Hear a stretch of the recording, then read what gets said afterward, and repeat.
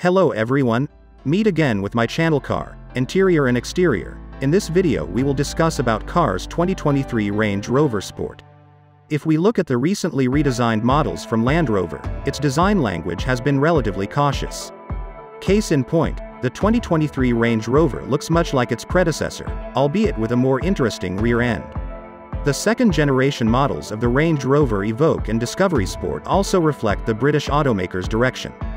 Our friends from Kalesa.ru took a shot at rendering the next-generation Range Rover Sport based on recent spy shots.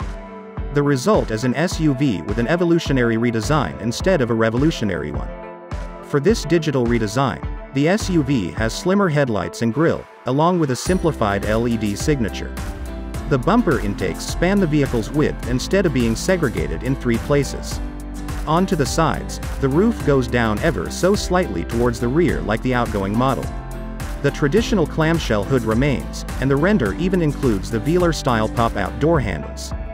Kalesa.ru even added the redesigned wheels based on the spy photos.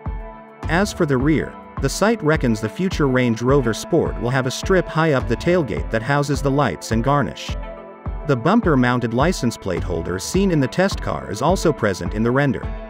But what do we know so far about the future SUV?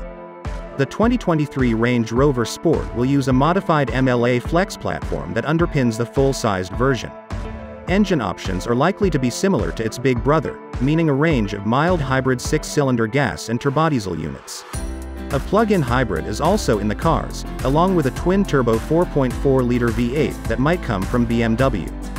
That 8-cylinder option is what might power the high-performance SVR model. For now, Land Rover is not mentioning when it will launch the third-generation Range Rover Sport. But given that the car is wearing less camouflage these days, we could see its premiere before the end of the year.